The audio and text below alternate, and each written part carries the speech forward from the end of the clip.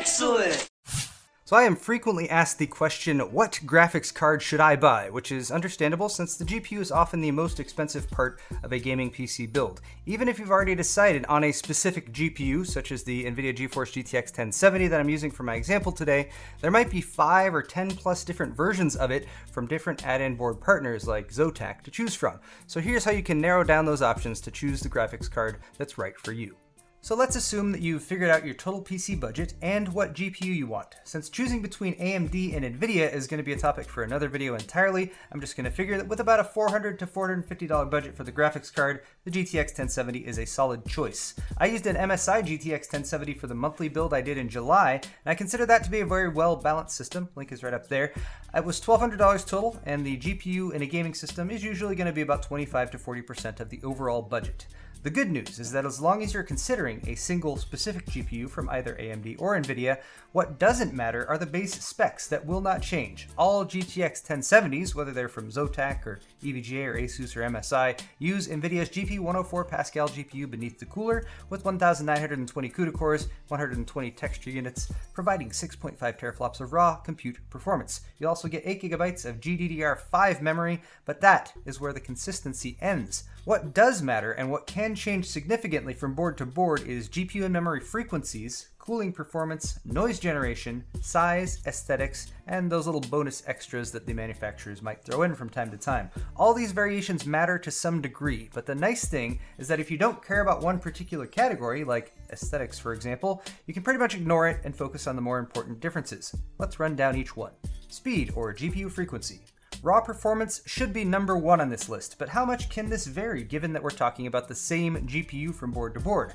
Well, with GPUs that have a reference design like the GTX 1070 Founders Edition, we have a starting off point. This is the frequency that NVIDIA has decided every single 1070 GPU can run at, and if you want to learn more about reference versus custom card designs, you can check out my video in the card linked in the top right. So the way I look at it is every GPU has a minimum frequency, which for the GTX 1070 is 1506 MHz base clock, 1683 boost clock. Then there is what I call the reasonable overclocking range, which I usually determine by testing myself or reading reviews online. For the GTX 1070, about 2 to 2.1 GHz maximum boost is what most people can expect. Now, add-in board manufacturers will tweak their designs in several ways to give the impression that it might be able to overclock better and hit the upper end of that reasonable overclocking range, such as redesigning a custom PCB and increasing the board's available power delivery capabilities, or creating a massive cooler with more heatsink surface area and additional fans. Note how much bigger the Zotac 1070 amp is than the reference version of the GTX 1070, but does this really matter? Well, it can keep your temps down, it can also mean that your card runs quieter, but if you're looking for more raw performance, you're gonna have to spend more on a binned GPU. Binning is just sorting, and when an add-in board partner gets a batch of GPUs from NVIDIA, it's common practice to test each one first before plopping it onto a graphics card PCB to determine what is known as ASIC quality. Higher ASIC quality means that the GPU can maintain its operating frequency using less voltage, which almost always means that it can run stably at a higher frequency than another otherwise identical GPU with lower ASIC quality.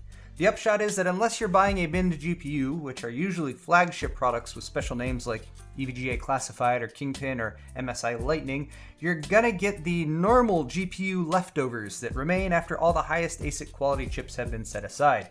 EVGA even listed variants of the 980 Ti Kingpin last generation by ASIC quality, charging upwards of $1,000 for a card with a base price of $650 for the chips that they know will have superior overclocking performance. In my opinion, you should just ignore these flagship cards since they're mainly there for people looking to break overclocking records, and the premium you pay does not scale with the performance gains that you'll get versus a non-binned GPU. Any GPU frequency over those reference base clock numbers mentioned earlier is technically overclocking though, and you should decide if you want to overclock your GPU right up front. Most add-in board manufacturers have software to let you overclock. Zotac's is called Firestorm. By simply adding a 200 MHz positive offset to the GPU clock on this card, I was able to overclock to about a 2 GHz boost clock, and it actually ran at 2050 to 2075 MHz during testing. This is a good overclock, but also nothing special compared to other GTX 1070s that I've tried, including the lowly Founders Edition. Even with the big cooler, the extra 8-pin power delivery, sexy carbon fiber accents and all, the determining factor for this 1070 amp overclock was the luck of the draw with the GPU's ASIC quality more than anything else. All this is to say that with the majority of GTX 1070s or any specific GPU that you're looking at, you're better looking at other factors to decide which one to buy out of the box than just frequency alone. That is, if you're okay to manually overclock. If you don't want to overclock though, and there's nothing wrong with that, not everyone likes to do it, definitely check those default speeds out of the box. 1070 amp here runs at 1797 boost clock compared to the reference design's 1683, for example. That's over 100 megahertz manufacturer overclock. That'll get you more performance out of the box, and you will never need to load up the manual control software. That's not to say that these large coolers are useless though, and cooling is important, especially over long play sessions.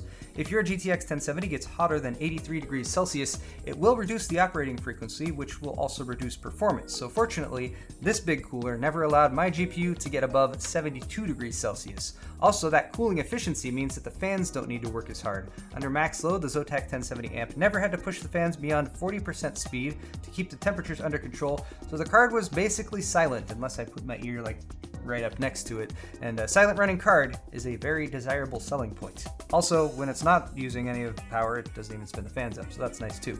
Those are the most practical considerations for choosing a specific third-party graphics card design, but there are other things to take into account as well. With a custom PCB, you might consider water cooling in the future, so custom PCBs need custom water blocks. You may or may not have one available from a manufacturer like EK, so for that reason you might want to go with a reference style PCB. The boards can also be bigger though, and the cooler size can also increase, so having room in your case is a very important consideration. Having a long GPU can conflict with drive bays, and having a 2-slot or even 3-slot sized cooler can block expansion slots. You might also consider the card's design and aesthetics, especially if your case has a side panel window and you want to get all matchy-matchy and stuff. Colors, or lack thereof, are either the least important thing on your list or the most important, I guess, depending on how much of a visual person you are. The yellow accent stripe on this card's backplate, for example, is a make or break aesthetic choice. It would work perfectly in a yellow accented build, but would stand out horribly in other color schemes. If color coordination is important to you, consider this carefully, as otherwise you might have to resort to modding or painting things to work, which, while fun, can void your warranty. Lighting is also the new rage in GPUs and motherboards now too. There's RGB LEDs on the Zotac logo and the accents on the shroud of the 1070 amp. You can control them with the Firestorm software. Just make sure that your GPU's LEDs will match with your build if they're a static color, or double check that they can be disabled or controlled with software. If you're still on the fence in your GPU buying decision, consider these extras. A backplate like the nicely designed wraparound job on the Zotac amp is largely an aesthetic addition, but often considered quite valuable as an upgrade since it is usually very visible in your case. Accessories for GPUs are often pretty minimal, but some packages, like the one that came with the Gigabyte GTX 1080 Extreme that I reviewed a few weeks back, can provide some compelling add-ons like a high bandwidth SLI bridge and front panel HDMI ports for VR. Free games are common additions to keep an eye out for as well, especially if it's a game that you already planned on purchasing, although those promos tend to come and go. Also, a good warranty can provide some peace of mind. Zotac provides a 2-year warranty, which is extendable to 3 if you register your card. And finally, mail-in rebates can help save on pricing, as long as you remember to mail them in, of course. So what graphics card is right for you? Well, that depends on you, your budget, your build, and your personal taste. But as long as you don't mind the yellow, I think Zotac has built a very nice GTX 1070 in their amp edition right here. So check the description down below for a link to this card on Amazon. It's got current pricing if you're interested, or use what you've just learned in this video to make your own choice. There's also a link to the Paul's Hardware store down there where you can buy shirts. While you're at it, hit the like button and get subscribed if you enjoyed this video. Thank you for watching, and I'll see you next time.